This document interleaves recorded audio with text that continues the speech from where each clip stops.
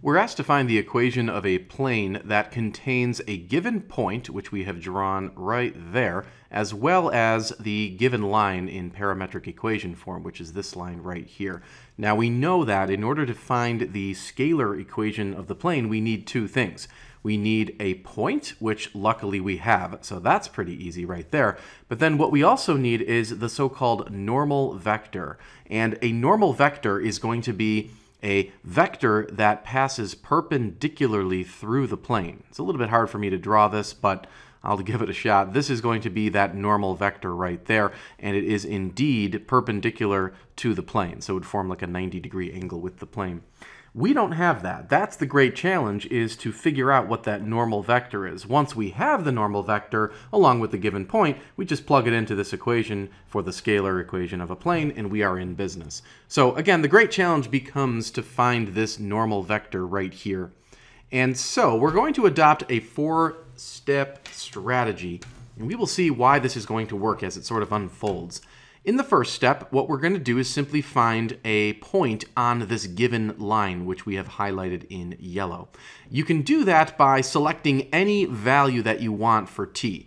You could plug in t is equal to 0. You could plug in t is equal to 1,000.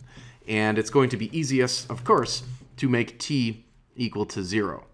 So this will give us a second point that we can work with, and let's go ahead and plug 0 into those parametric equations above. So x would equal 4 minus 0, which is 4. Then we have y is equal to 2 times 0 minus 1, and that's going to give us negative 1. And then z is going to equal negative 3 times 0, which indeed is 0. So these x, y, and z coordinates right here would be the point on this line. We don't have to plot it to any degree of scale or accuracy. We'll just arbitrarily put it right there. That point will be 4, negative 1, 0.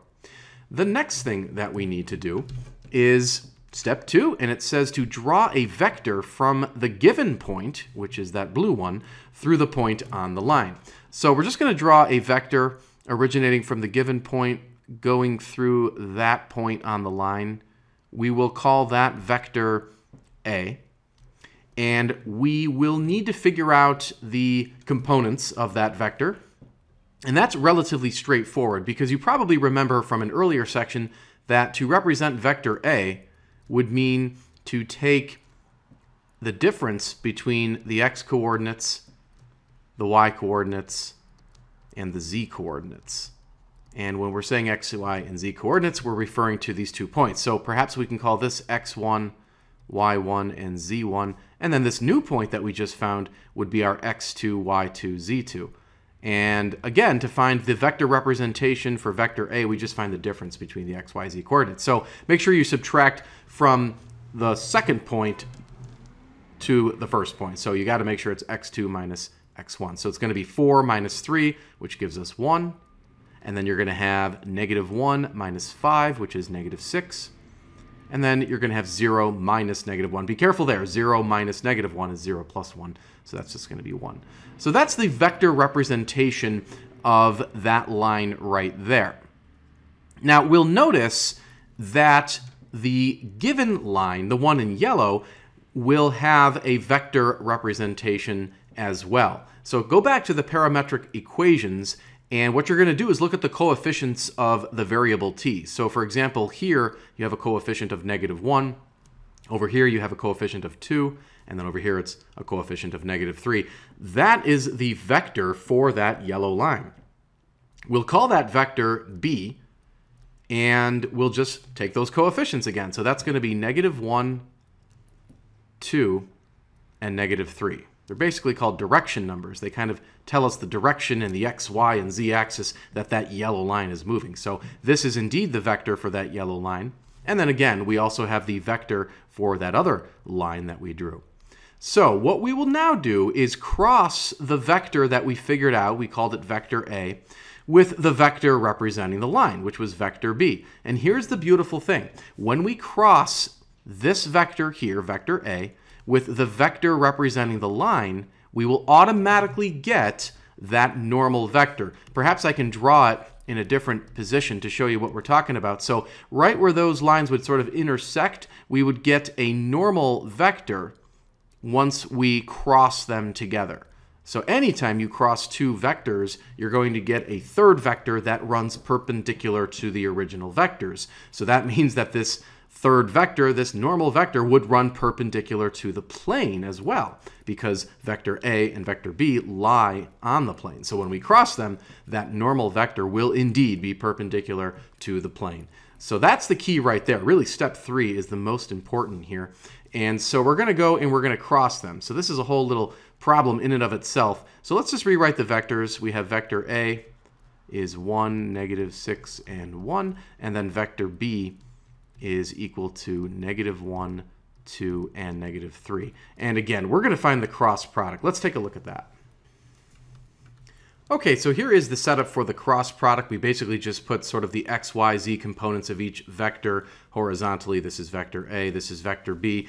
And to do the cross product, whoopsies, we're going to have to basically do some determinants. So, for example, when we do the cross product, the first thing you want to do is cover up the I column. And that leaves you with a 2x2 sort of matrix. And you're going to want to find the determinant of that little 2x2 matrix. And that's pretty easy. What you do is you just sort of cross multiply. You do those two numbers multiplied, so you're going to get, obviously, 18. And then you're going to also multiply those two numbers, which gives you 2. And then you simply subtract them. So that would be sort of the first result of our cross product for the I hat direction or the x direction. For the y or the j hat direction, what you're going to do is cover that column up. That's going to give you a different 2x2 matrix. Again, you do the determinant. So you're going to do 1 times -3, which is -3. And then you're going to do -1 times 1, which is -1. And then you're going to subtract them. Also, and this is really important for this middle component, this sort of y component, make sure you negate the result. That's very important. Don't forget that negative sign right there. That is crucial. And then to get our z component, we're going to kind of cross off the k hat column right here and do one more determinant. We're going to have 1 times 2, which is 2, minus -1 by -6, which is +6. So now all we have to do is clean this up. Now remember, the cross product between those two vectors gives us a third vector that is perpendicular to both of those vectors, which is indeed perpendicular to the plane, so therefore it's the normal vector. We simplify, we get 16. Let's see, -3 plus 1 is -2, but then negate that, so you get +2, and then 2 minus 6 is -4.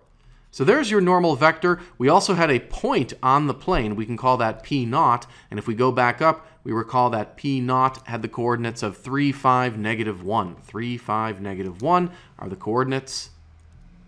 And now we revisit the equation of a plane, the scalar equation. There it is right there. And we can just label things again here to keep it straight. The point is going to be our x0, y0, z0. And then the normal vector will have these sort of direction numbers here, little a, little b, little c, and we just plug them in. So here we go. We're going to have our little a of 16 times x minus our x0 plus our little b times y minus our y0, and then plus little c, that's going to be a -4, be careful there, times z minus -1, so that'll become +1.